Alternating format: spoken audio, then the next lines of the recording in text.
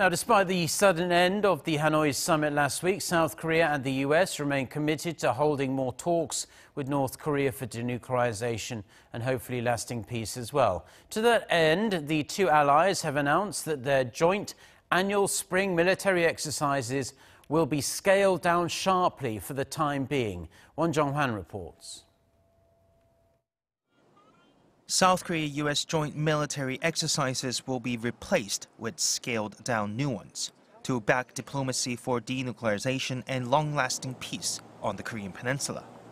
According to the two countries' defense authorities on Sunday, Seoul and Washington have decided to revise their joint annual drills known as Ki-Resolve and Foal Eagle.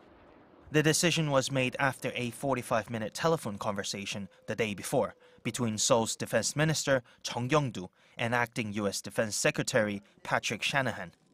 It's a decision that reflects their will to maintain dialogue with Pyongyang despite the breakdown in negotiations at the second North Korea-U.S. summit.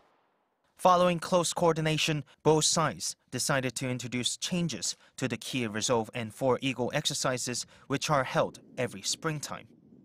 The Command and Control Ki-Resolve exercise could be replaced by a new drill named 동맹, which means alliance in English. The 9-day simulated war games are scheduled to kick off on Monday.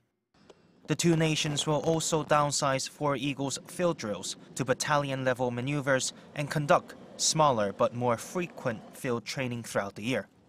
Despite the reduction in scale, the Allies pledged to maintain a high level of combat readiness through more missions-specific training programs.